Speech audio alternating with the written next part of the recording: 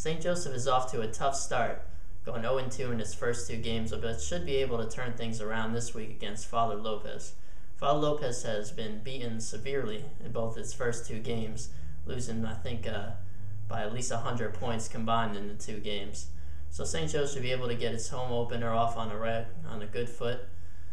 See if they can get their offense going, which revolves around Mike Ryan and the wishbone option, and see if they can finally be able to prevent some of the turnovers. Last week they had 4 turnovers, really hurt them.